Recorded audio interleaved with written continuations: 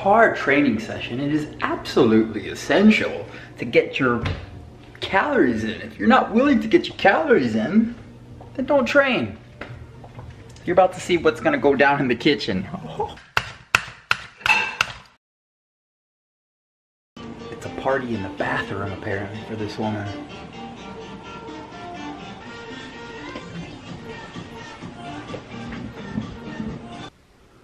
Oh my God, what are you doing?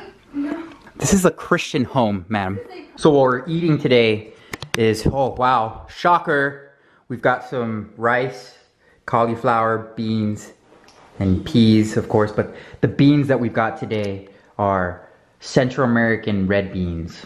Never heard of them, so I tried them out. They're pretty good. I like them. And then over here we've got some potatoes, some sliced potatoes. They taste like chips. Some carrots and hummus.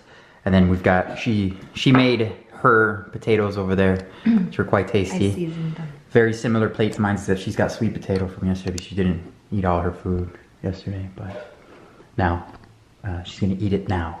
So what you gotta understand is that if you're gonna train, you better eat, especially if it's plant-based whole foods, or let me back that up, whole food, plant-based. There you go. Either way, you gotta make sure that you get plenty of calories.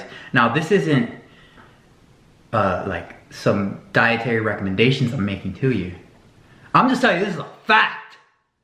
If you're not gonna eat, you can't train. You can't support your training, ain't that right? That's right, absolutely. But you don't have to eat like a savage, like this one over here. Well, you know, when you're trying to get to a 400-pound squat. Oh, maybe. Or maybe. You know, what are you gonna do? What are you gonna do? So, we're gonna eat this, and after, we'll come back to conclude this video. I hope you enjoyed the edits, by the way. Let us eat in peace, please. Thank you. Seasoning makes all the difference. Seasoning does make a difference. One quick note. My potatoes came out better than his. But, go ahead. It looks burnt, but it's not burnt. It's crispy. It's crispy. Extra Look, crispy. listen to this.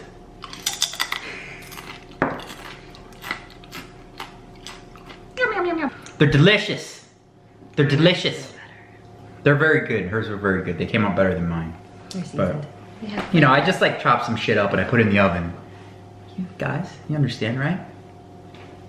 Well, leave us alone for a second. Sweetheart, I think you're bothering them. All right. But anyways, we'll be back in a sec. And a back. That's right. Hold on. Let me place the camera down here. Is that a good angle? I don't know. But anyways. Hey! Yeah? Come here. But look. This is what we're... Yes. Oh, by the way. Ate all the food. I struggled a little bit, but I ate it. So did she. I did. She did great. She did great. And then what we're going to finish the day off is with some mangoes. Delicious mangoes. The first 2 mangoes that we got were rotten. We had to throw them away. They oxidized. Yep. If you didn't know, mangoes are very high in antioxidants. So, just to give you a heads up, I'm gonna give you a little bit of a lesson. Stop laughing. Okay. I'm gonna give you a little bit of a lesson. If a fruit oxidizes or it turns brown when you cut it, that just means it's not high in antioxidants. And don't take this word from me, take it from Dr. Greger. He's the one who told me off of his book. So, but yeah, we're gonna finish this off and we're gonna call it a day. Yes. Which, by the way, what? What do you think your parents are gonna think of this? All this lack of meat eating. Because do you think they will see this, or your family? No. Maybe. I don't know. Right. We'll see. Cool. Gotta see. I'll make sure I send it over to them on Facebook then. But anyways, if you're new to the channel, I want to thank you for watching.